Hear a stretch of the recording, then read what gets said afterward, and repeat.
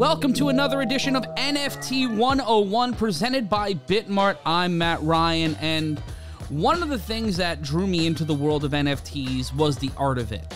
And someone growing up in New York City, the art world is all around you, no matter where you live or where you're from. And today, we're going to be talking about some of the greatest artists of all time and some of the greatest artworks of all time making their way into the non-fungible universe. Thomas Kerr is the president of ArtCoin International and one of the minds behind BluChip, a brand new NFT exchange that looks to bring some of the greatest artists of all time into your wallet. Thomas, thank you so much for joining us.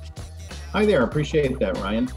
So give us a little bit of background on ArtCoin and how we ended up getting into this space to where you have all of this at your disposal. What brought you into the art, not only the art space, because we were talking before we went on the air and you were talking about how when you and your business partners are trying to make sure that you have the best art possible. You have some Warhols, your business partner just hangs up Rothkos in his home like it's no big deal. But what is the journey for ArtCoin, and what is the journey to bring you guys into the NFT space? Sure. So it has to start with the family that collected over 70 years of time. And the heir apparent, which is the great-grandson, the grandson of the family, one day, probably about a year ago, they're sort of leaning in on him saying, you're going to have to curate this collection one day. And he kind of, in typical for, the response for his generation, says, I'm not really interested in all this stuff, but if you have an NFT of it, that might be kind of cool. And so right away, it's a table flip moment for the family and say, wow, we're going to have to look into this NFT thing. And so ultimately, that was the genesis of the idea to take these assets that really are really part of a museum's asset in the first place, and a private family foundation enabled that. And they slated a few of these high-profile pieces to maybe put into the blockchain. They really believe in the blockchain to be a way for us to determine who owns what. And this idea of an immutable transaction and having an NFT was sort of a novel and interesting thing.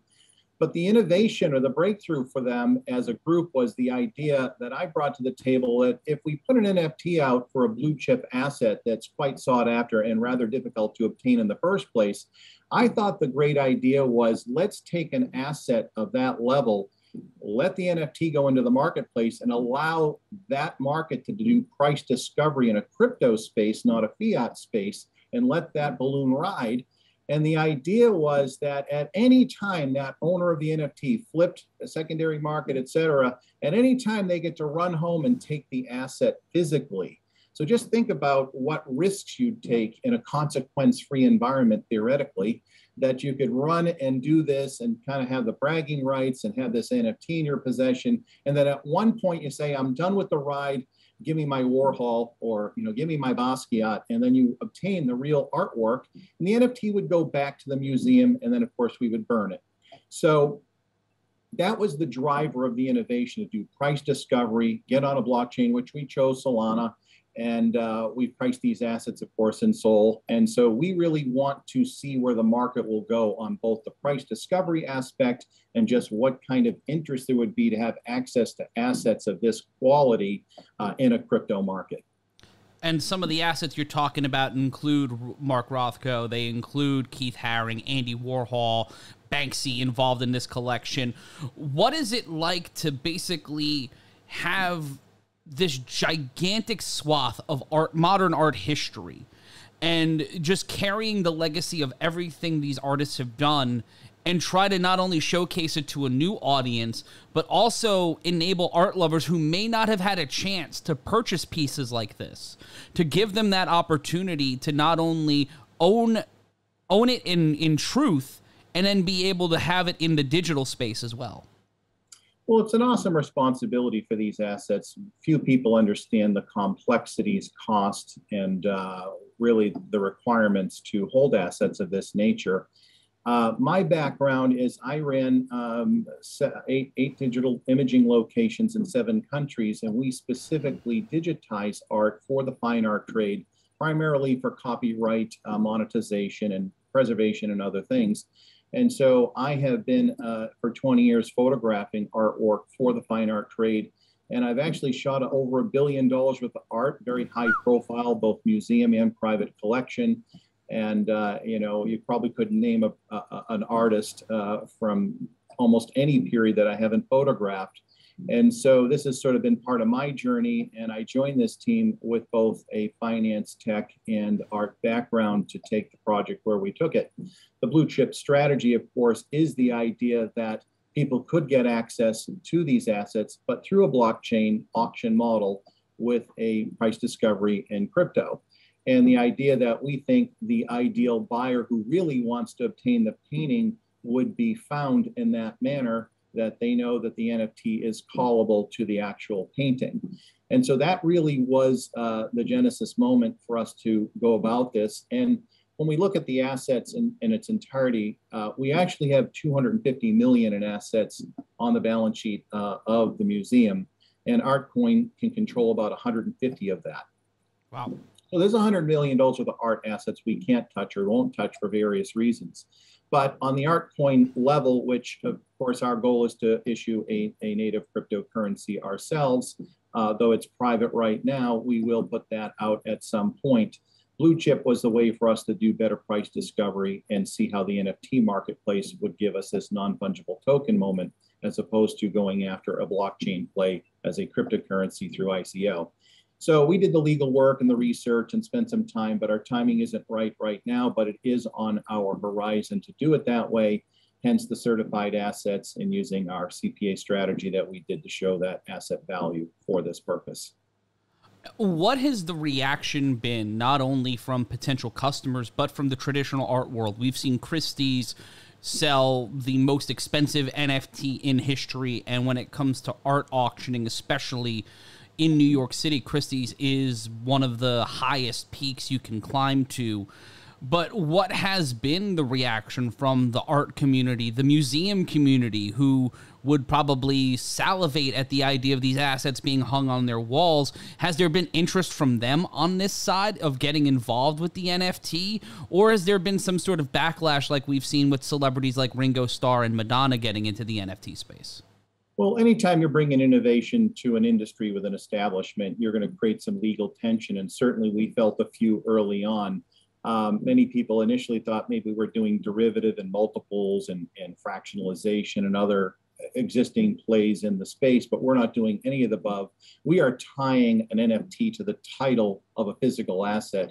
We're not conveying copyright. We're not fractionalizing. We're not doing multiples, derivatives, or any of those things. So we've had to really clear the air with a few of the foundations and work with legal folks to sort of really show how our model works. At the core of it, our business logic is codified on the as a smart contract on the blockchain. And that's really where the key thing is, to understand what we're doing at a legal level. And that's a little harder to show, but anyone can see how it works by looking at our smart contract play. And so that has been really the initial foray into the space, is dealing with some legal cleanup, which we anticipated. Probably more exciting, though, is that I think there's far more institutional players and individuals that really see these assets as, gee, we really would like access to it. And I think that's probably going to be the interesting side of this play, is that there'll be probably some high profile folks that will win some of these auctions and will play in that space with them. But there are individuals, of course, who want these assets as well. So we'll let the marketplace decide. And of course, that's the purpose of the auction. And I think having the NFT is going to enable people to really confidently obtain these assets and swap it out for the actual painting when they're ready. And when you look at the artists you already have on here, I'm assuming you're an art lover. You have a wish list as well. There's an art piece for me that really speaks to the kind of weird, sloppy art you see behind me if you're watching the video on YouTube. Some of my paintings in the background, but obviously Pollock. But Marcel Duchamp is someone who I think if he existed during the NFT space, he would probably be the most successful NFT artist of all time. I'm with you. Yeah, Warhol too. There's certain guys that would have loved this as a play. I'm with you. It's interesting. I did do some work with Warhol group at Art Basel. And at the time, it was photographs of Andy at the factory. And the big controversy at the time in the mid-2000s was that we were using inkjet to produce the actual photographs. And, you know, the board and the players and the gallery directors, everybody was sort of debating all this. And in the end, everybody was telling to just pull silver gelatin traditional photographs, to which I said to the board, if Andy were alive, he'd have this studio and use inkjet. And that really won them over when we thought about how would Andy do it. And so you're right, Ryan, some of these artists would have just loved to be alive in this time, to have this kind of spotlight, this kind of innovation and ingenuity to bring, you know, tech and art and finance in sort of this new discovery world. And really, it is establishment industries that are starting to overlap now. I know when I left Wall Street 20 years ago, I could have never dreamed that I'd be talking to my old friends again because of the tech finance layer of NFTs. So for me, it's kind of been a big joy on the run, putting it all together. So. And I'm here with Thomas Kerr from ArtCoin and BluChip. When we take a look at the institutional investor, the people you used to work with on Wall Street, do you think their art taste will lean more towards the artists you're looking at, you know, the Rothkos, the Keith Harings, the Andy Warhols, or do you think they're going to start floating backwards? Do you start thinking that, oh, we might end up having to go into the Renaissance or go, you know, further back, or, you know, pre-1950s and go all the way back to what would be the advent of modern art at the dawn of the 20th century? Well, interestingly enough, in the high net worth advisory space, which I was directly involved with Standard & Poor's, it was always defined that, you know, fine art, especially in the blue chip level, was a very interesting art asset class with traditional performance of return that many in that asset holding level want exposure to. But we had such strict guidance on how people would acquire these assets: no more than 2% of net worth in a single acquisition, no more than 5%, or up to 20% would be an aggressive category allocation, which, you know, we had clients in the high net worth that did that. So this is really a new asset class to really compare these to, Ryan, that digital assets really are an emerging asset class, and an important one at that. And I think that in terms of its performance and where it will go, the fact that there's now sort of a bridge between traditional art and NFT as a digital asset is an interesting play here for that advisory space and high net worth of people that would want this exposure. So there is a certain migration toward more risk and more interest in the digital space because of it. Do you think that platforms like ArtCoin and BluChip will serve as incubators for young artists as well? We're seeing a lot of digital artists go into the NFT space, and a lot of them are kind of flying blind or trying to learn the dichotomy of being a creator and a business person. As someone who works in the art and worked in the finance world, do you feel ArtCoin and BluChip and other firms can position themselves as the institutional key for a lot of these young artists being found? Because this could be the next step, because we know that a lot of artists have patrons. And is this the next level of patronage in art? Well, I think you're onto it, Ryan. I think we saw through things like Instagram and social media some disintermediation of gallerists and galleries where they held all the power. And I've worked with thousands of artists over the years, many emergent and mid-career folks. And they're always targeting, oh, I want to get in this gallery or that gallery. There's always been some resistance, friction to get into a gallery. And so that got disintermediated through social media. And we saw some rising stars happen because of that more open market architecture as opposed to being more controlled by galleries. So I think the same play is going to happen out with NFT in terms of discovery. I would look at Beeple, of course, you know, really wasn't looking for fine art spotlight, and yet here he is giving us the high watermark. So he's a perfect case study for what the possibility is. Many artists do love the idea of sharing their art and having a broader base of geography and diversity, all these elements. And the NFT space really is giving you a much broader experience and audience for an artist. And so many artists have embraced it. It is more complex. I remember minting my first NFT almost 2 years ago. It was so complex, I had to go to 2 locations to deal with Web3 wallet integration for the artist. And, it was like landing a plane without the landing gear, right? And so we got it done, and the flames didn't, get us. But I just look at it and how it's evolving. Now today on our platform, though not open to the public for our own assets, we can mint an NFT for, hundreds of a penny in a matter of minutes. And so that's just 2 years' time of compression from being very difficult to almost easy and almost no cost. So all that, friction's going away, and it's facilitating more and more participants. And so that will continue to happen. I think probably our biggest challenge today is the fact that the Web3 world is still being debated and criticized somewhat. And self-custody is an enormous responsibility for anything that has value, whether it be cryptocurrency or an NFT. And not everybody's ready for that. They have to understand that a self-custody wallet managing this has some degree of responsibility that they must take seriously. And so those are other friction points. So we may see some custody and custodial plays that, reduce those risks. We may see some sort of collectives that can do things for you in aggregate and not force too much responsibility on yourself. And many artists do like the idea of being productive as an artist and not have too much back-end office overhead to deal with to run their art businesses. And I think that's very natural for an artist to look for some sort of affinity, such as a gallerist for their physical painting, and finding some sort of NFT collaborative.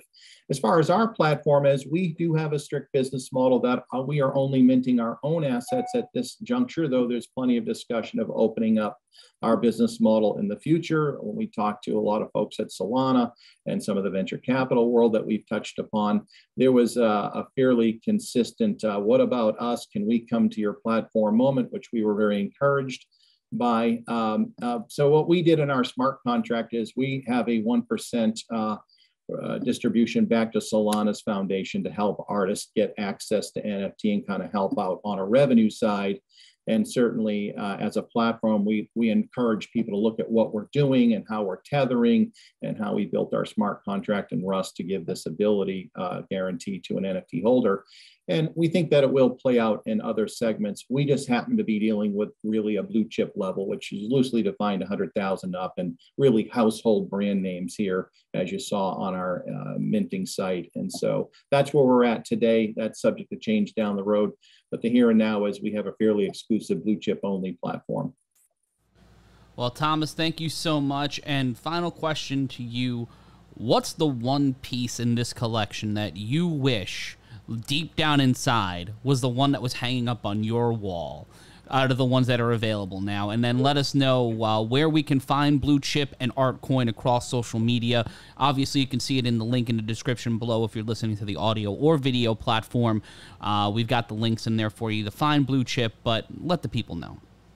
Well, as a collector over 30 years, I'm new to the urban street art scene. Got a lot of conceptual art, a lot of California artists I've collected.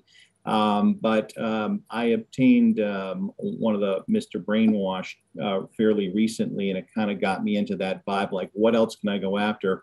And of course, we have the Basquiat X-ray piece here at the museum, which I photographed for them. And I get to spend some time with the piece, and I got to tell you, I'm bonded with it at this point. So there's your answer, one of the Basquiats. Of course, we have 3 Basquiats in the museum, but this particular X-ray is really an amazing piece. And I have shot other Basquiats for private collectors. And this one is just such a fabulous example of his work. So that would be your answer. But if you want to learn more about BluChip, if you want to learn more about ArtCoin, Thomas, where can we find it? And if you're on social media, where can we find you? Yeah, so BluChipNFT.co is the best place to go, and you'll see our social media links down there for Twitter and Instagram and others. And so that's really our core platform. You can check out some of the assets. Are kind of cool just to go through. We happen to have some really interesting pre-Columbian art pieces up there right now. And, these are 300 BC items, and they're beautifully photographed, so you can see the textures and the qualities, and they're really something to see, something that you typically only see in a museum. You can go zoom right in and check it all out. Hope people will do that. Well, thank you so much, Thomas Kerr from ArtCoin and BluChip, for joining us here on NFT 101. Hopefully, as the collection grows or as the NFT art space continues to grow, we can have you back on to talk art. This has been a fun talk. Anytime, Ryan. You're a rock star. Appreciate it. Thank you. Have a great one. This has been NFT 101. Nathan here from BitMart. Hope you liked that conversation. I know that I always do. It's great learning more about crypto and kind of putting a face behind all the technical jargon. But that's not the last thing we have to do. We've got to get some legal stuff out of the way, and so here it goes. All opinions and actions expressed and undertaken by the hosts and guests are individual opinions and actions and do not reflect the views and actions of BitMart. BitMart does not guarantee the accuracy, applicability, reliability, integrity, performance, completeness, or appropriateness of this content. The value of digital currencies can go up or down, and there can be a substantial risk in buying, selling, holding, or investing in digital currencies. You should carefully consider whether trading or holding digital currencies is suitable for you based on your personal investment objectives, financial circumstances, and risk tolerance. BitMart does not provide investment, tax, or legal advice. Use of BitMart services is entirely at your own risk.